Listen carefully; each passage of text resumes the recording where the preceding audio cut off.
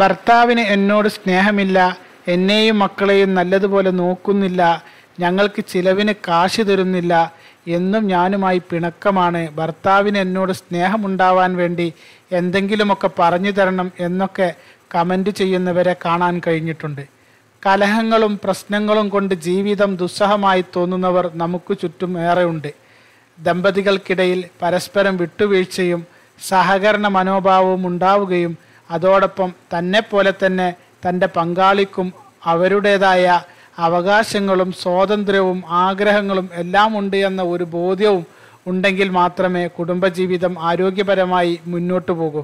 ഭാര്യ എന്ത് ചെയ്താലും എന്തുണ്ടാക്കി തന്നാലും അതിലെല്ലാം കുറ്റം കാണുന്ന ഭർത്താവും ഭർത്താവിനെ പരിഗണിക്കാത്ത അവൻ്റെ വാക്കുകൾ അവഗണിക്കുന്ന ഭാര്യയും രണ്ടുപേരും കുടുംബജീവിതത്തിൽ വിള്ളലുണ്ടാക്കുകയാണ് ചെയ്യുന്നത്.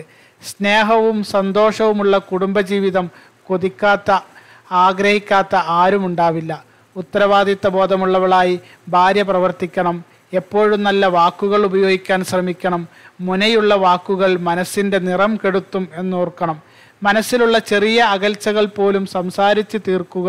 അഗാധ സൗഹൃദം, ലൈംഗിക സംതൃപ്തി, സന്താനോൽപാദനം എന്നീ പ്രധാന ലക്ഷ്യങ്ങളെ കുടുംബജീവിതത്തിൽ പ്രധാനമായി കാണാം. ഇതിന് തടസ്സമാകുന്ന ഏതും മുളയിൽ തന്നെ നുള്ളിക്കളയാൻ ശ്രമിച്ചാൽ ഭാവിയിലുണ്ടാകാവുന്ന പ്രശ്നങ്ങളെ തടയാൻ സാധിക്കും. കുടുംബജീവിതത്തിൽ ഇണകൾ തമ്മിൽ സ്നേഹം വർദ്ധിക്കാൻ ഏറ്റവും നല്ല ഒരു ദിക്റാണ് യാ വദൂദ് യാ അള്ളാ എന്നുള്ളത്. അള്ളാഹുവിൻ്റെ ഇസ്മിൽപ്പെട്ടതാണ് ഇത്. പലരും പ്രശ്നങ്ങൾ പറഞ്ഞപ്പോൾ ഈ ദിക്ർ പതിവാക്കാൻ പറയുകയും വലിയ മാറ്റങ്ങൾ ഉണ്ടാവുകയും ചെയ്തിട്ടുണ്ട്. സ്നേഹക്കുറവ് തോന്നുന്ന ദമ്പതിമാർക്ക് ഇത് പതിവാക്കാവുന്നതാണ്. മുകളിൽ പറഞ്ഞതുപോലെ ഭർത്താവ് ഒട്ടും സ്നേഹമില്ലാതെ വളരെ പരുഷമായി പെരുമാറുകയും കുട്ടികളെയും ഭാര്യയെയും വേണ്ടത്ര ശ്രദ്ധിക്കാതെയും നടക്കുന്നു, ചിലവിന് തരുന്നില്ല, വേറെ സ്ത്രീയുമായി ബന്ധം, ഇങ്ങനെയുള്ളവർക്ക് ചെയ്യാൻ പറ്റിയ ഒരു കാര്യം പറഞ്ഞു തരാം. ഭർത്താവിൻ്റെ ദുസ്വഭാവം കൊണ്ട് വളരെ പ്രയാസപ്പെടുന്നവർക്ക് ഇത് ചെയ്യാം. നിങ്ങൾ ചെയ്യേണ്ടത് ഭർത്താവിൻ്റെ കുറച്ച് മുടികൾ എടുക്കുക. ഭാര്യയുടെയും രണ്ടുപേരുടെയും കുറച്ച് മുടികൾ എടുത്ത് രണ്ടും കൂടി മിക്സ് ചെയ്ത് പിരിച്ചുകൊണ്ട് ഒരു നൂല് പോലെയോ അല്ലെങ്കിൽ ചരട് പോലെയോ ആക്കുക. അതിനുശേഷം വുളു എടുക്കുക. മുടി കൊണ്ടുള്ള ചരട് കയ്യിലെടുത്ത് നിങ്ങളുടെ മനസ്സിൽ നിങ്ങളുടെ ഭർത്താവിനെ നേർവഴിക്ക് നിങ്ങളോടും മക്കളോടും ഇഷ്ടമുള്ള ഒരാളാവണം എന്ന ചിന്തയോടെ വിശുദ്ധ ഖുർആനിലെ ഇദാ സുൽസിലത്തുൽ അർളു സിൽസാലഹ എന്ന സൂറത്ത് ഓതുക. അതിനുശേഷം നിങ്ങളെ പേരും നിങ്ങളുടെ ഭർത്താവിൻ്റെ പേരും ചേർത്ത് പറയുക. പേരുകൾ പറയുന്ന സമയത്ത് നിങ്ങളുടെ കയ്യിലുള്ള മുടിയിൽ ഒരു കെട്ടിടുക. വീണ്ടും സൂറത്ത് ഓതുക. പേരുകൾ പറയുക, മുടിയിൽ കെട്ടിടുക.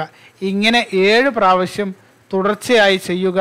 ശേഷം ആ മുടി പുഴയിൽ ഒഴുക്കി കളയുക.